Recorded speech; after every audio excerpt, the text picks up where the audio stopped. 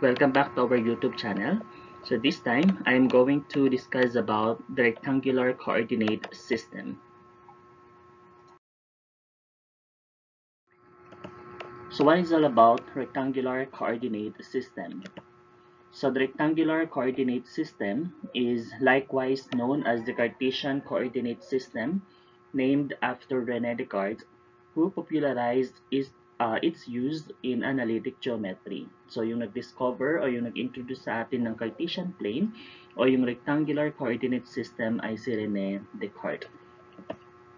So the rectangular coordinate system is based on a grid, and every point on a plane can be identified by unique x and y coordinates.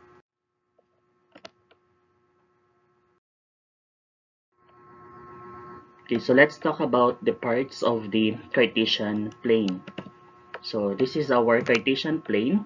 So as you can see, no, makikita natin dito na meron tayong two lines, which is actually, yung patayo na yan is our vertical line, and then yung pahiga naman is our horizontal line.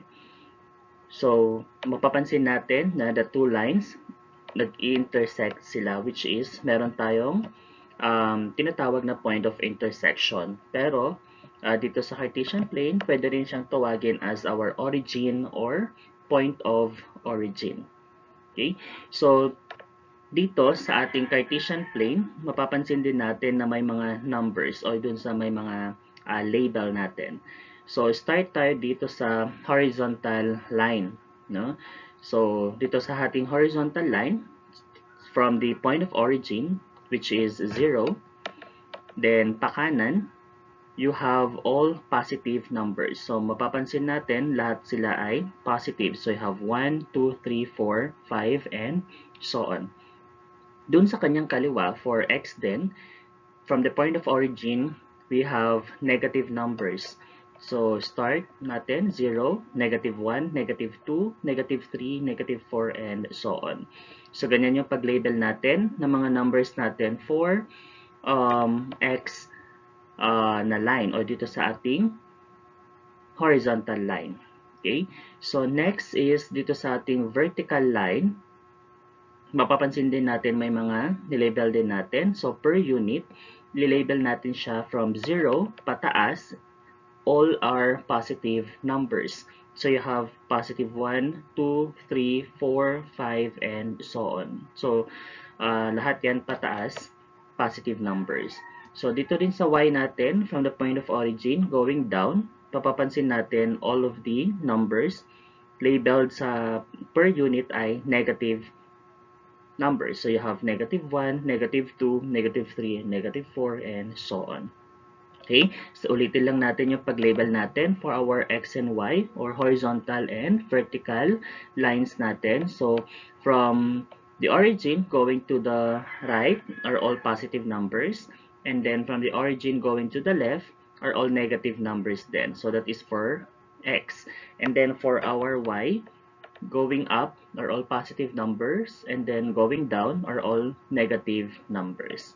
Okay, so next we have for the vertical line, which as you can see, you have the label y. Yan yung tinatawag natin na y-axis. Okay, or minsan tinatawag itong ordinate. Okay, and then for our horizontal line, you have here x, or that is our x-axis, and then minsan tinatawag din itong abscissa. Okay, so I repeat, for the vertical line is our x-axis or ordinate. And then for the horizontal line, you have x-axis or pwede rin siyang tawagin as abscissa. Okay, so since our plane is divided into 4, mapapansin natin, or 4 regions, so ang tinatawag ditong quadrants, no? So yung quadrants na ito ay classify natin into 4 parts. So dun sa ating unang quadrant, so dito na parte, ito na yung magiging quadrant 1 natin. Okay? And then, next, dito na part, this is our second quadrant.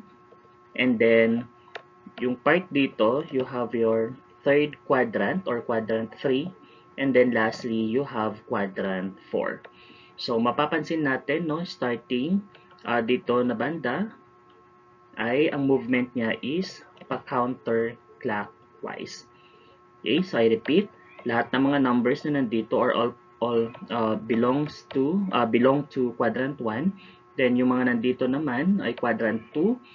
Then this part is also our quadrant 3, and then we have our quadrant 4.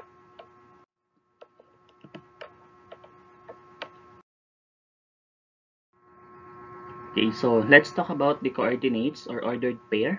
So as you can see, we have our coordinates in the form of x and y. So again, this is our Cartesian plane. So gamit itong coordinates natin, yung kanilang signs, mas mabilis natin ma-identify kung saan ito quadrant na belong. So let's have quadrant 1. So always remember, coordinate natin is in the form of x and y. So laging una yung x susundan ng y. So for quadrant 1, ang kanyang x ay from the point of origin going to the right. Na mapapansin natin na yung mga numbers natin lahat ay positive. So therefore, ang x dan ay positive. And then for our y, for quadrant 1 ay nandito siya. So mapapansin din natin lahat ng numbers ay positive. So we're going to write here positive. Then, enclose natin. So, ibig sabihin, kapag yung coordinates natin, x is positive and y is positive, nasa quadrant 1 yung ating ordered pair or coordinates. Okay, so both positive, quadrant 1. Next, for quadrant 2, so once again, focus first on your x, next is your y. So, nasaan yung x ng quadrant 2? So, nandito siya na parte. So, from the point of origin, going to the left, lahat naman yan ay negative numbers. So, x is negative, and then yung kanyang y for quadrant 2 ay nandito rin. So, lahat yan ay positive. So, enclose it by parentheses. So, we have x is negative, y is positive. So, pwede natin masasabi na nasa quadrant 2 siya. Next, for quadrant 3, so once again, start with x and then sundan ng y. So, ang x nito ay nandito. So, you have all negative numbers. Then, yung y natin ay nasa baba, going down. Mapapansin din natin, all are negative numbers. So, y is negative. So, enclose it. So, you have x is negative, y is negative. So, therefore, pag both negative yan, nasa quadrant 3. Okay?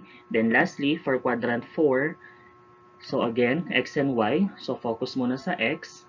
So, mapapansin natin lahat ng numbers natin ay positive. So, we're going to write there positive. And then, for y natin, nandito siya na part, going down. So, negative numbers. So, you write there negative. So, enclose it. So, you have positive and negative. So, ibig sabihin, nasa quadrant 4 siya. So, review lang natin ulit. Quadrant 1, kapag yung x is positive, y is positive. Quadrant 2, kapag yung x is negative, then y is positive. Quadrant 3, kapag yung x is negative, y is negative. Then quadrant 4, kapag x is positive, then y is negative. Okay?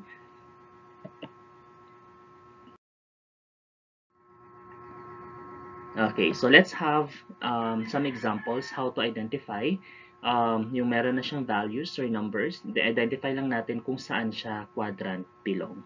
So, for example, number 1, you have 2 and negative 8. So, mapapansin natin, ang x natin is positive, and then yung y natin is negative. So, ang x daw is positive 2, so nasaan yung positive 2 sa x? Dito na banda, no? So, ito yung positive 2 natin, and then, yung partner niya na y is negative 8. So, going up or going down? So, since that is negative, that is going down. So, you have yung y is negative 8. So, meaning, andito na part yung ating 2 and negative 8. So, nasa quadrant 4 siya.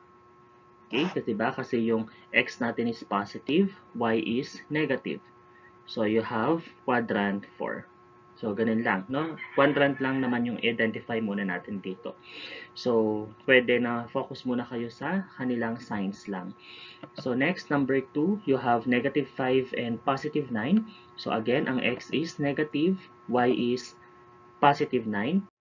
Okay, so x daw is negative 5. So, nasaan yung negative sa x? Dito. And then, yung y niya is positive. So, negative, positive. So, meaning, nandito siya na part. Okay? So, nasa quadrant 2 yung ating negative 5 and positive 9. Next, for number 3, negative 3 and negative 4. So, ang x is negative 3, y is negative 4. So, focus muna sa x. Nasaan yung x na negative? Ito. And then, yung y na negative 4 is dito naman. So, you have negative x and then negative y. So, meaning, andito siya na part. So, nasa quadrant 3 ang negative 3 and negative 4. Example number 4, you have positive 9 and positive 9. So, ang x is positive, y is positive. So, nasaan yung positive na x? Nandito.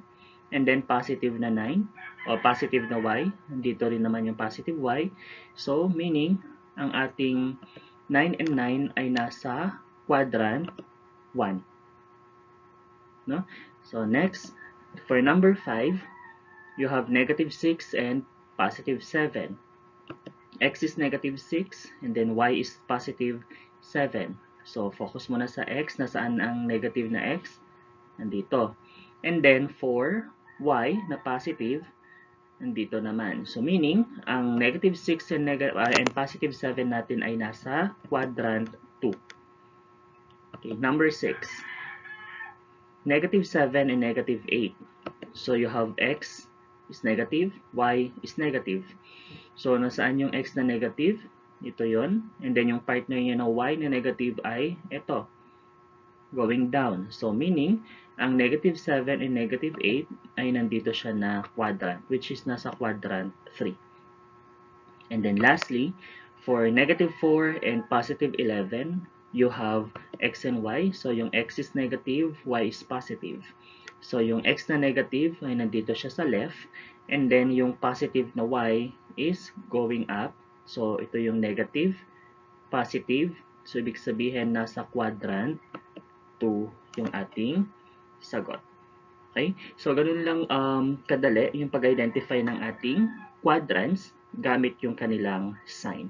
So, basta yung labeling natin is pa-counterclockwise. Start tayo dito. So, this is 1, quadrant 1, quadrant 2, quadrant 3, and quadrant 4. Okay?